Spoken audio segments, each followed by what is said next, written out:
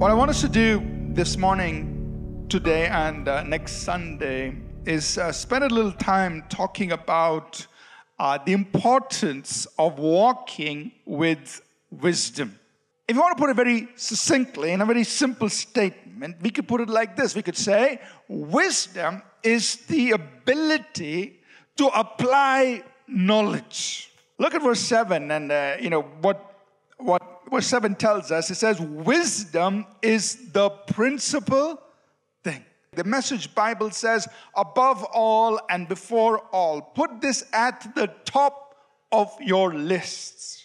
We can also state in wisdom like this. Wisdom is the combination of insight, understanding, and prudence. Are you all with me so far? So insight means you are able to go past the surface and look at what's happening underneath things. You're able to see the hidden meaning, the root cause. So wisdom is a combination of insight and understanding. Your ability to comprehend the situation. So there are the ABCs, which are the basics, and there are also the XYZs, the more complex thing. Now, when you understand something, you have the ability to make the XYZ sound like the ABC. And then prudence. Prudence is skill, intelligence, the ability to determine what is the right thing to do. So, where does wisdom come from? Proverbs tells us very clearly, first of all, God is the source of wisdom. That's why the Bible tells us, if any of you lack wisdom, let him ask God, because he gives. Secondly, the Proverbs also teaches us here that we receive wisdom from one another.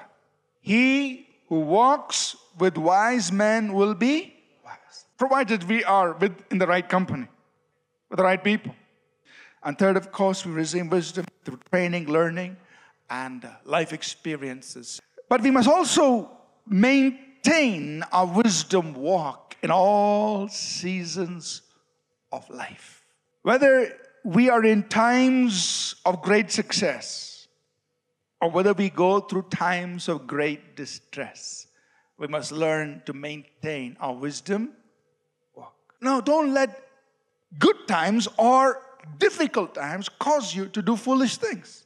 I just felt that these 5 statements capture for us the essence of the book of Proverbs. So here are those 5 statements. We'll spend a few moments on that. Number 1, always and in all things honor the Lord.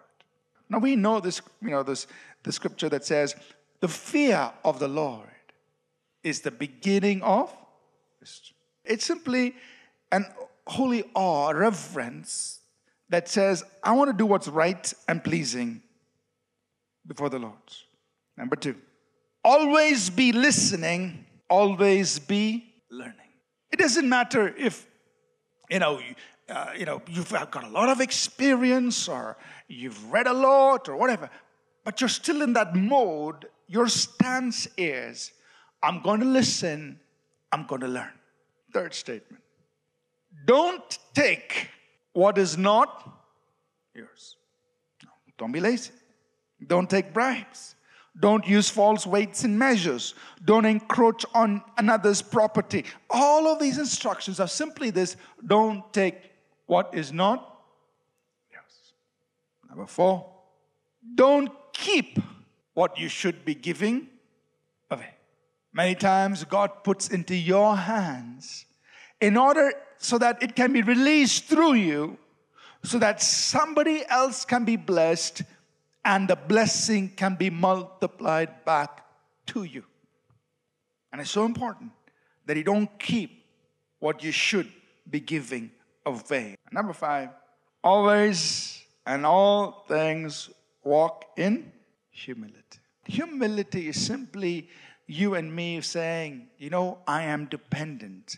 I am dependent on God. I am dependent on others. And because of that, I'm willing to let the other person go first. This is it.